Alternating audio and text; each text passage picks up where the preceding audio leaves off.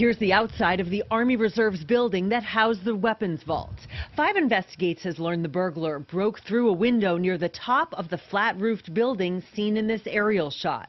Inside, the windows lead to the top of the blue structure seen in these pictures obtained by 5 Investigates. That blue box is a modular weapons vault. The vault has a reinforced door, an alarm system, and is equipped with backup systems. Sources tell us a thin antenna on top, faintly visible here, helps to communicate when something goes wrong. It's not clear why the alarm wasn't triggered, or if it was disabled, or just wasn't working correctly.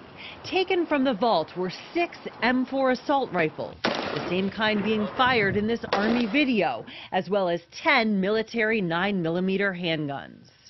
And we had a lot of questions for the Army Reserve today, including whether they're doing anything to make these weapons vaults more secure. So far, no response to our request for a comment.